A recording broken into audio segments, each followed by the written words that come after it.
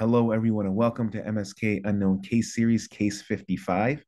Before I begin, please subscribe to this channel. Please subscribe to MedEdPage and support our mission in sharing knowledge free worldwide.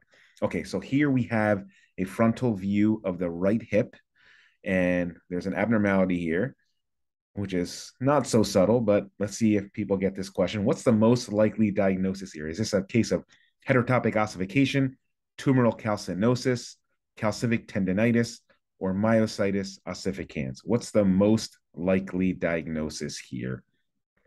So this is, of course, a case of calcific tendinitis.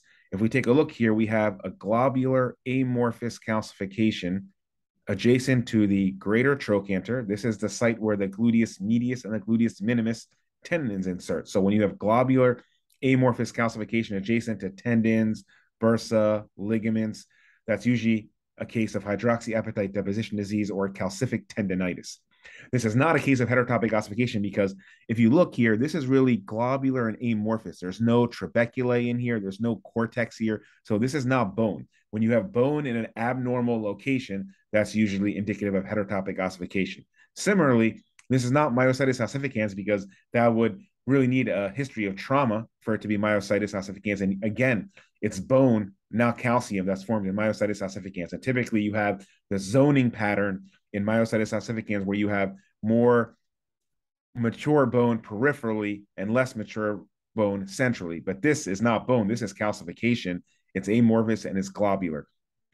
Tumoral calcinosis would be a consideration, but that's typically an autosomal dominant rare disease, typically seen in African Americans, where you get much more calcification, like periarticular, a lot of globular calcification. The quantity of it would be much more and not just centered at a tendon, a ligament, or a bursa. So the best answer here would be calcific tendinitis, as you see in this case. This is a common cause of pain, particularly around the shoulder and the hip. The shoulder is the most common place to get it. The hip would be the second most common place to get it, which, as you see here, in the gluteal tendons. In the shoulder, it's usually related to rotator cuff calcific tendinitis of the supraspinatus, infraspinatus, teres minor, or subscapularis. This is very common in those that are between the ages of 40 and 60 years of age. Females get this more than males, but that's not to say that a 70-year-old couldn't get it or even a 80-year-old male. We see this in all age groups, but definitely between the ages of 40 and 60, it's most common. And the key really is this globular amorphous calcification that doesn't have bone, doesn't have trabeculae in it, doesn't have cortical margin to it, right? And the location is also key around tendons, ligaments, bursae, particularly around the greater tuberosity of the shoulder and the greater trochanter of the hip. Those are by far the two most common places we get it, but it can certainly be in the pelvis too, along the ischial tuberosities, the pubic symphysis, etc.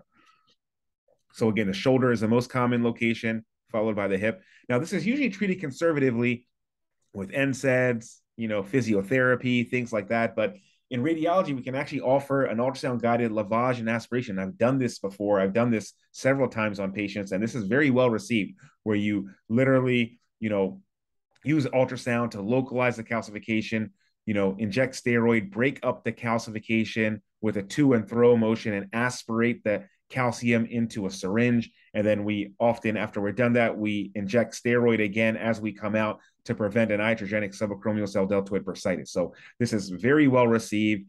Patients, leave feeling very relieved after the procedure. And it's a great, minimally invasive procedure that we can offer in musculoskeletal imaging or interventional radiology to treat calcific tendinitis.